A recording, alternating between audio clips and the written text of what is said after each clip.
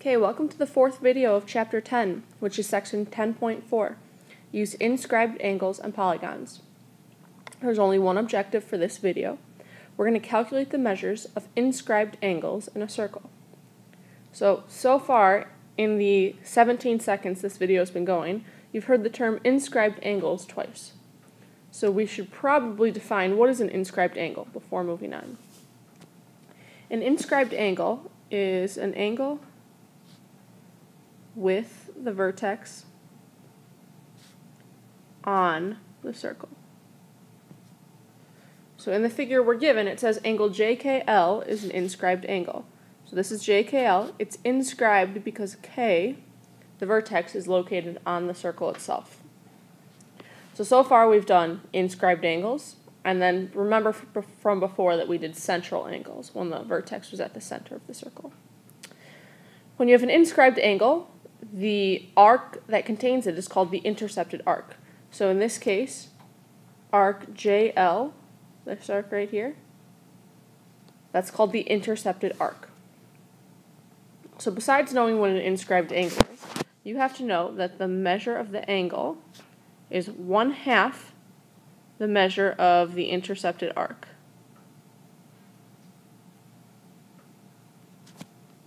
Okay, so in this case, if arc JL was 100 degrees, the angle then would be 50 degrees. The angle is half of the arc. Okay, so you're going to say, it says circle formula sheet. You should have that by now, but we will fill it out in class, so don't worry about that. Okay, so we have two examples. Example 1 and example 2. So example number 1 says, what is the measure of TQR? So it's looking for this arc right here. Well, we know that the angle is 90, and the angle is going to be 1/2 of the arc. So 90 is 1/2 of arc TQR. If I multiply both sides by 2, I get the measure of TQR to be 180 degrees. Just a little fun fact, 180. What's special about that? Hopefully you remember that means that we have a semicircle. So TQR is actually a semicircle. Looking at example 2, we are told that the measure of arc GA is 100 degrees. We are asked to find the measure of angle GNA and GTA. Starting with GNA. GNA is an inscribed angle, because its vertex is on the circle. That means that the angle will be half of the arc. If arc GA is 100 degrees, then angle GNA is going to be 50 degrees. Now angle GTA, the vertex is at the center, so this is called a central angle. If the vertex is at the center, then the angle will be equal to the arc. So GTA is going to be 100 degrees.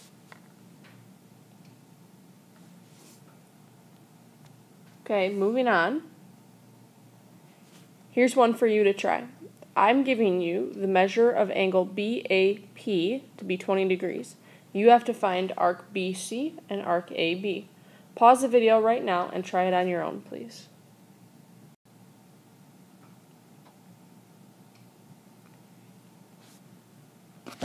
Okay, so let's see how we did.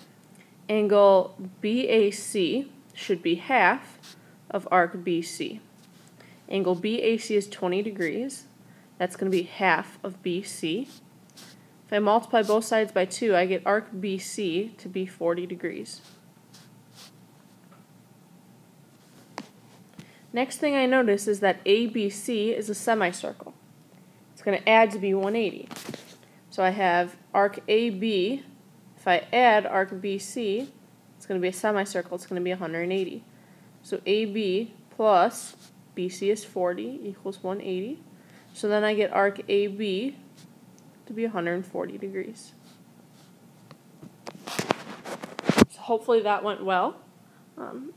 If not, hopefully you now see what mistake you made. We have one more example before we're going to move on to another theorem. Okay, so here's the example. It's similar, except we have variables now instead of just plain old numbers. So you are asked to find the value of x. You need to remember that the angle is 1/2 of the arc. Pause the video and try this one on your own, please. Good luck.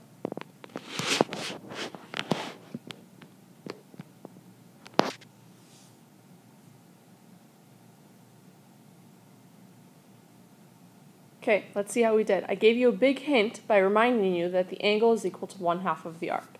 The angle in this case is 5x. That's angle BAC.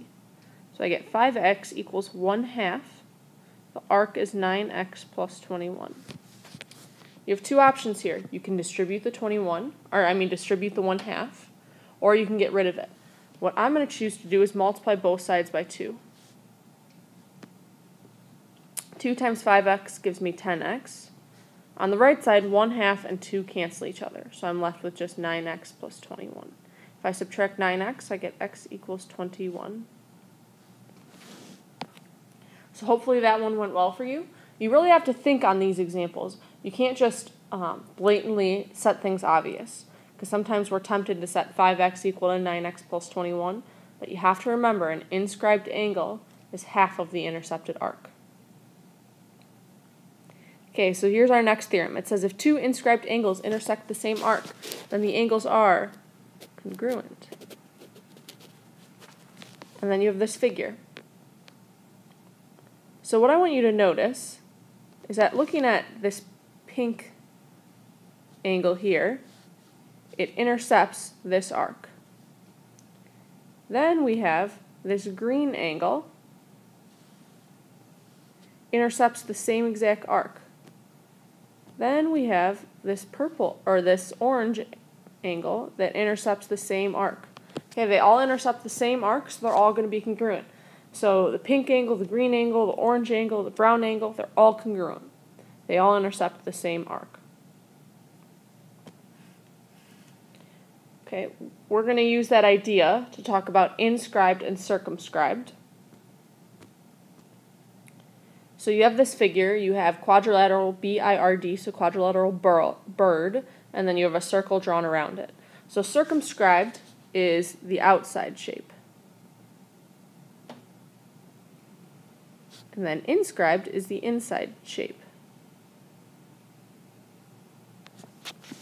So in this case,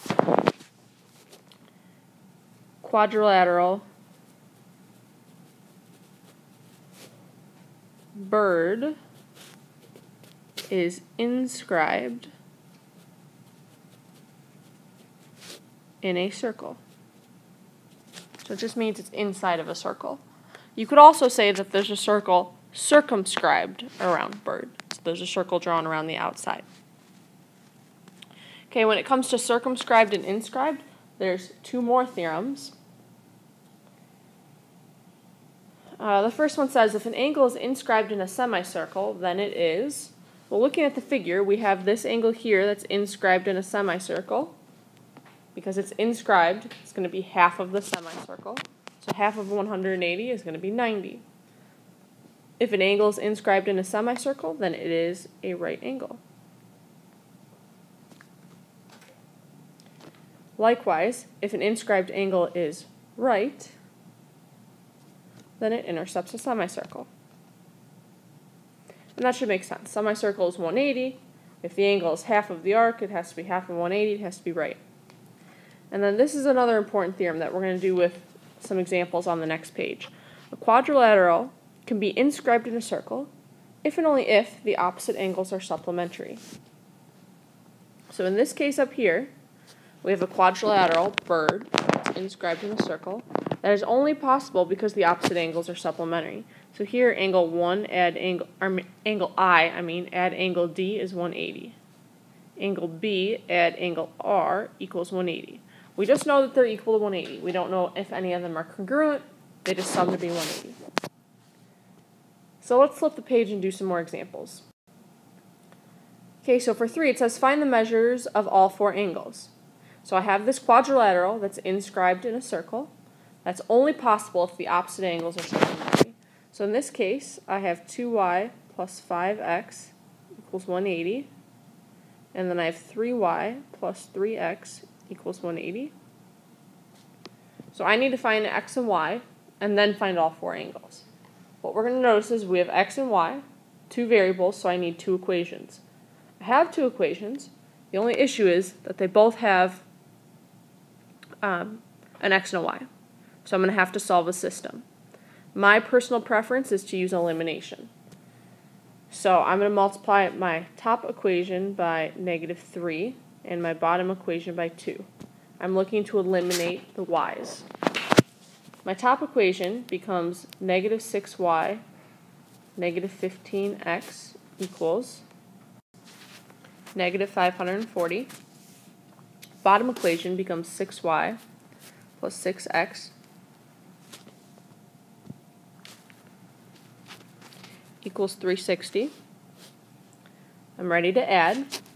My y's cancel, which is good. I was trying to eliminate them. I then have -9x equals -180. Dividing by -9, I get x equals 20. Now to find y, I have to substitute back in. I'm going to use the top equation.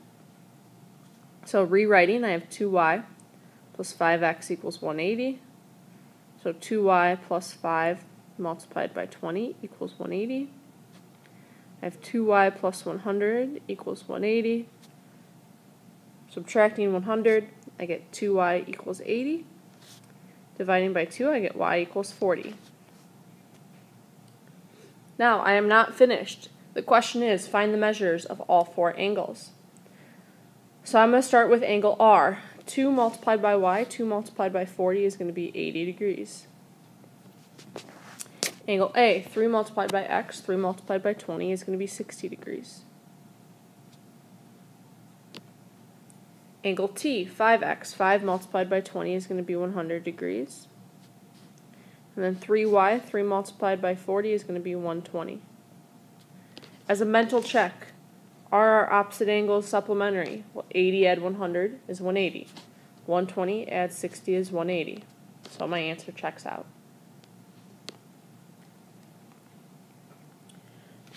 Okay, so you have an example now to do. It says, did we accomplish the objective? Our only objective was to calculate the measures of inscribed angles.